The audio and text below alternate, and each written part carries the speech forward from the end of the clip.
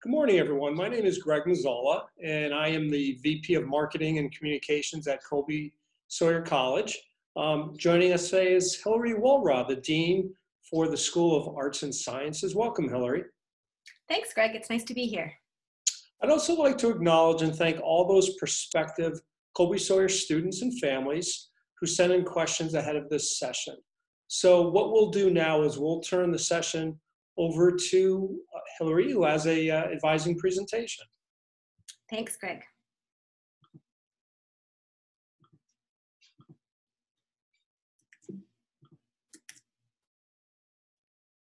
Okay, so as Greg said, I'm going to provide an introduction to advising at Colby-Sawyer College. Welcome.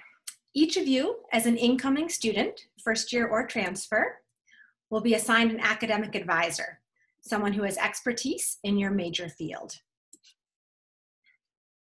Academic advisors are here to get to know you, and we're here to help.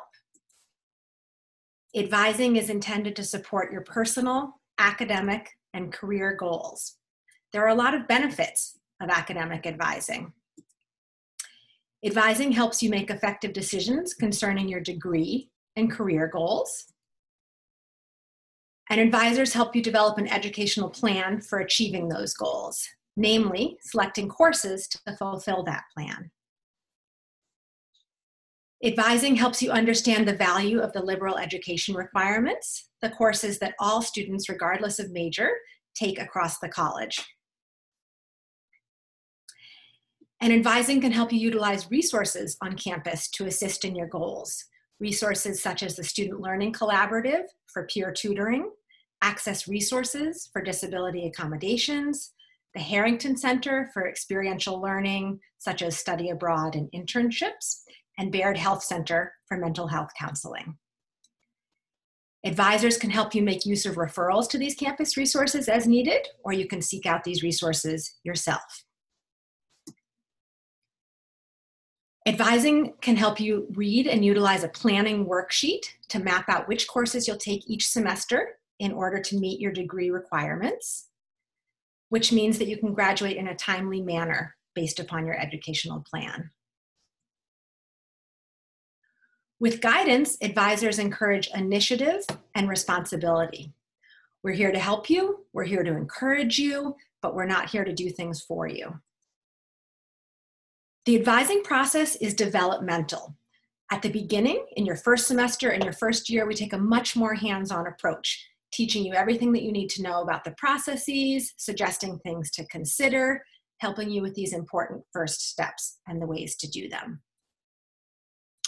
Advising is systematic. Your advisors know college policies, and we know college procedures.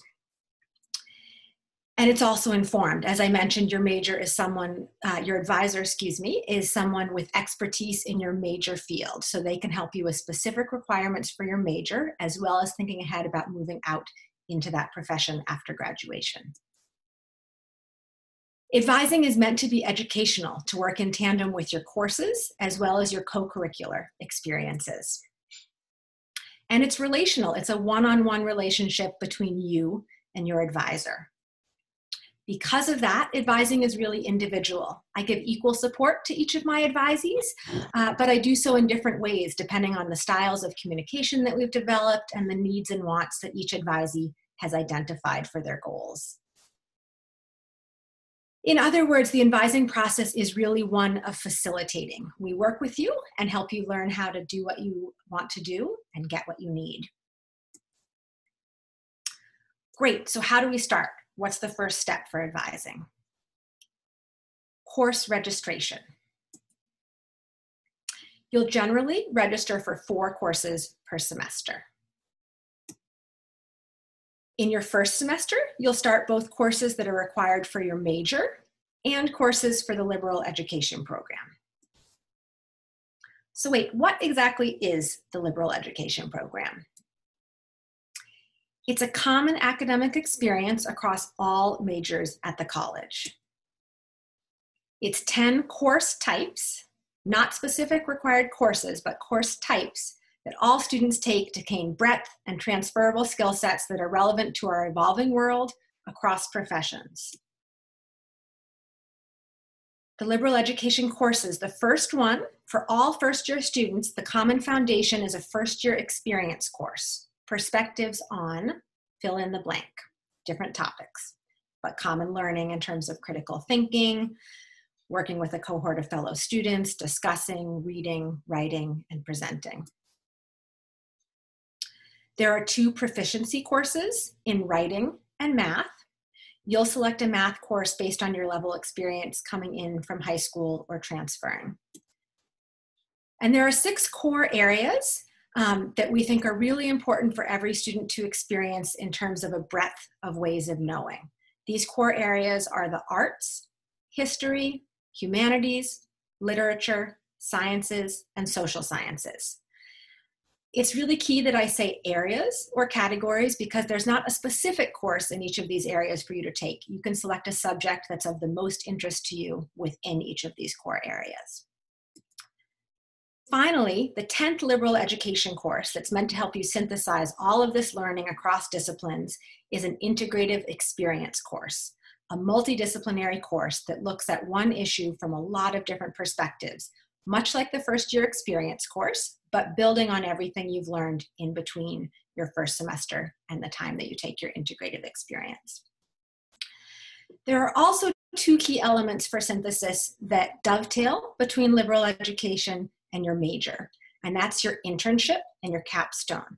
All students at Colby-Sawyer are required to complete internships. These professional experiences are really worthwhile for students, and more than half of them tend to yield job offers at internship sites. The capstone is a final research or creative project in your major field, which again lets you synthesize and pull together all of your learning and apply it in a really meaningful, in-depth way. All of these experiences put together have really good professional outcomes for our students. More than 99% of our graduates are employed or in graduate school within 6 months of graduation. All first-year students take that FYE 101, the first-year experience course, in the fall. These FYE courses address wicked problems from multiple perspectives and disciplines. Wicked problems is a sociological term for those complex, messy, intractable problems that are impacted by a lot of factors. Think poverty, climate change, pandemic, big topics like that. This coming fall, these are the topics that our FYE courses will cover: change making, children, community, education, equality, equity, and justice, family, food, and global issues. So you can think about what might be of most interest to you. Nearly all first-year students take Writing 101, Introduction to Academic Writing, in the fall or spring, depending on major.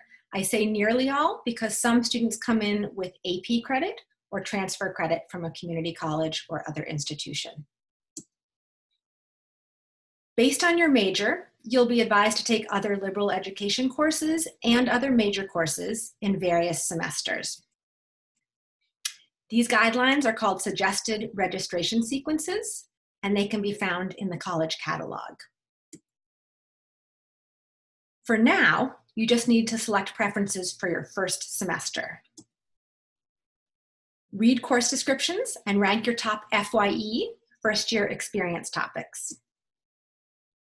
You can also select preferences for other lib-ed courses if those are designated for the first semester in your major.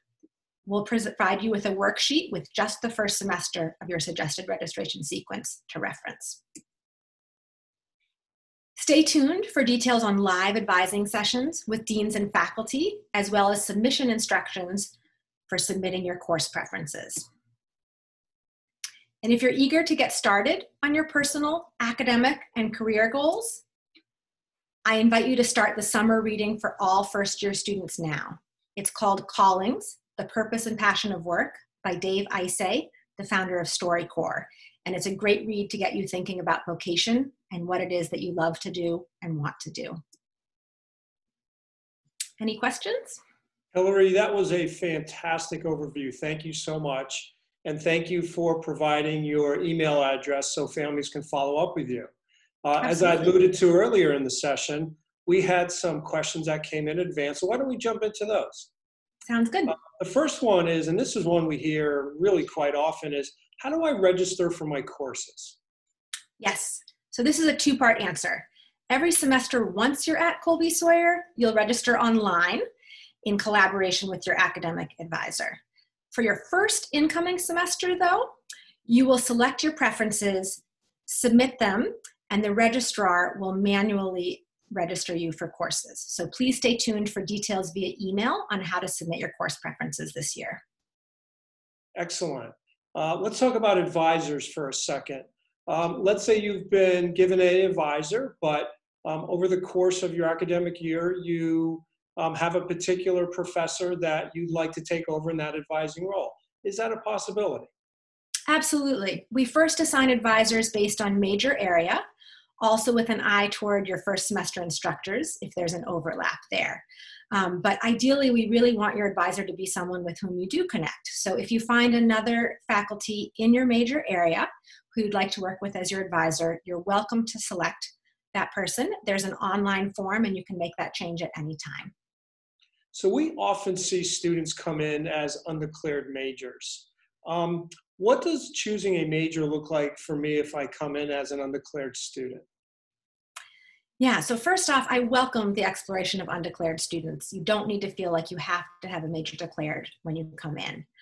Undeclared majors will be assigned advisors who are specially trained and equipped to help guide them through the major selection process. And they'll also all register for a course together in their first semester, a multidisciplinary studies course that gives a sampling of different disciplines and can help students start to identify areas of interest for taking further courses and possibly selecting a major in. Once students do decide what major they would like to do, they can declare that major, and we also encourage them to select an advisor with expertise in that major for guidance on specific courses in the program. Excellent. One question we hear quite often comes from parents who ask if their son or daughter can switch majors during their academic program. Absolutely.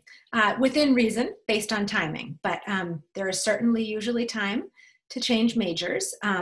I would say within the first 2 years for most majors, but it depends on the program requirements. If you think that you might want to change majors, it's worth chatting with your academic advisor sooner rather than later to explore the possibilities. Your academic advisor can pull up a sample planning worksheet and look at requirements for the new major or majors that you're considering to see if there's any overlap with courses that you've already taken. And of course, regardless of major requirements, those liberal education requirements are for every student at the college, so those will still be fulfilled and you'll be on track for that. Another resource for thinking about switching majors is our Director of Student Success and Retention, who can help guide students and figure out which major might be in keeping with their skill sets and future career goals. Hilary, that's really good information to have. So one last question. Can you talk about what a typical course load looks like? Yes, so a typical course load is 4 courses. Each course is 4 credits for the most part. We have some 1 and 2 credit courses, but those 4 4-credit courses tally up to 16 credits per semester. Now, the total requirements for a degree is 120 credits. So if you run the math, it's not imperative to do a full 16 credit semester load every semester, but that's the usual load. When I'm talking with my advisees to plan their semesters and their course selections, I encourage them to think about the balance of courses that they're taking in a semester, not just how many. So within that standard 4-course load, to think about requirements for studio classes, lab classes, writing classes, discussion classes, lecture classes, and thinking what would be a good balance for them in terms of their best ways of working, their study habits, and their time availability, taking into account things such as athletics or jobs or other things that might factor into a given semester. That's really great information. Thank you. So Hilary, again, appreciate you taking the time to be here today. I want to thank all those prospective students and families who joined us for the session today, and we hope we see you over the summer, and have a great day. Yes, take care, everyone.